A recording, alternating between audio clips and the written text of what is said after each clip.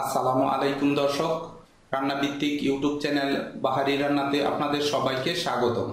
আজকের ভিডিওতে আমি আপনাদেরকে দেখাবো কিভাবে নিরামিষ কচুরমুখী রান্না করতে হয়। কিভাবে এই নিরামিষ কচুরমুখীটা রান্না করতে হয় তা আমি আপনাদেরকে সহজভাবে দেখানোর চেষ্টা করেছি। তো চলুন শুরু করা যাক। কচুরমুখীটা রান্না করার জন্য আমি এখানে হাফ কেজি কচুরমুখী সিলে একটু বড় বড় করে কেটে খুব ভালো করে ধুয়ে পরিষ্কার করে নিয়েছি।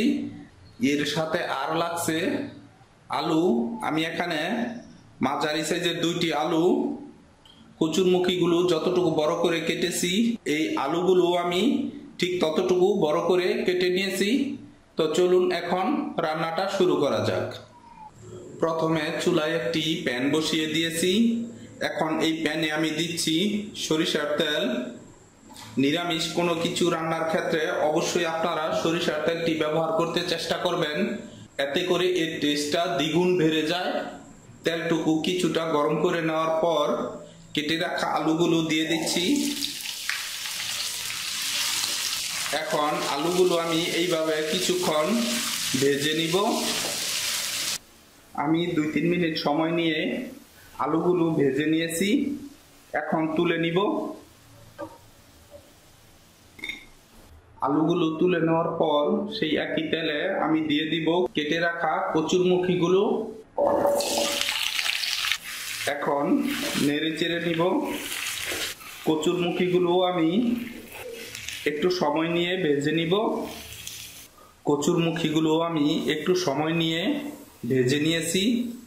এখন তুলে নিব।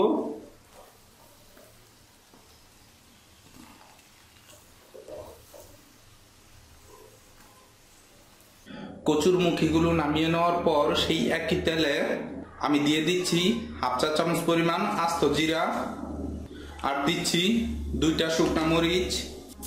এখন এই ফোড়নটা আমি 10 সেকেন্ডের মতো ভেজে নিব। ফোড়নটা 10 সেকেন্ডের মতো ভেজে নেওয়ার পর দিয়ে দিব হাফ চা চামচ পরিমাণ লবণ, আর দিয়ে নিব 1 টেবিল চামচ পরিমাণ আদা বাটা।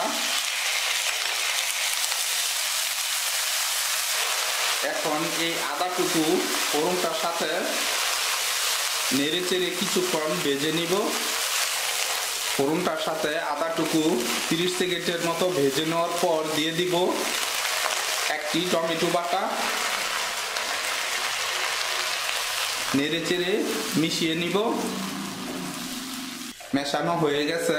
এই পর্যায়ে দিয়ে দিব হাফ চা চামচ পরিমাণ হলুদের গুঁড়া, হাফ চা চামচ পরিমাণ লাল মরিচের গুঁড়া, ধনিয়া গুঁড়া হাফ চা চামচ পরিমাণ, জিরার গুঁড়া 1/3 চা চামচ পরিমাণ। এখন সবগুলো উপকরণ আবার ভালোভাবে মিশিয়ে নিব। মেশানো হয়ে গেছে।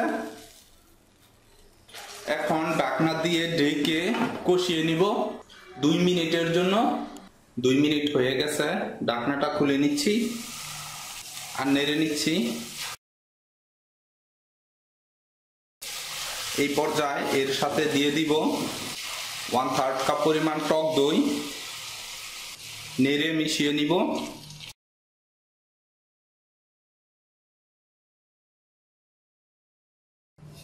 মেশানো হয়ে গেছে। এখন আবারও ঢাকনা দিয়ে ঢেকে দিব 2 মিনিটের মতো। 2 মিনিট হয়ে গেছে। ঢাকনাটা খুলে নিচ্ছি আর নেড়ে নিব। মাঝখানে আমি ঢাকনাটা খুলে আরো একবার নেড়ে দিয়েছিলাম। দেখুন যে পরিমাণে পানি উঠেছিল সম্পূর্ণ পানিটুকি শুকিয়ে গেছে আর মশলাগুলো পুরোপুরি কষানো হয়ে গেছে। এই পর্যায়ে দিয়ে দিব ভেজে রাখা কচুরমুখীগুলো আর ভেজে রাখা আলুগুলো। এখন মশলার সাথে উপকরণগুলো ভালোভাবে মিশিয়ে দিব।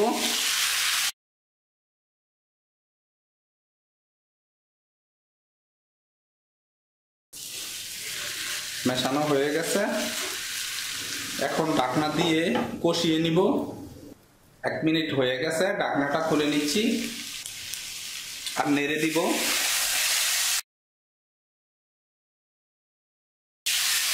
কষানো হয়ে গেছে। এই পর্যায়ে দিয়ে দিব পানি।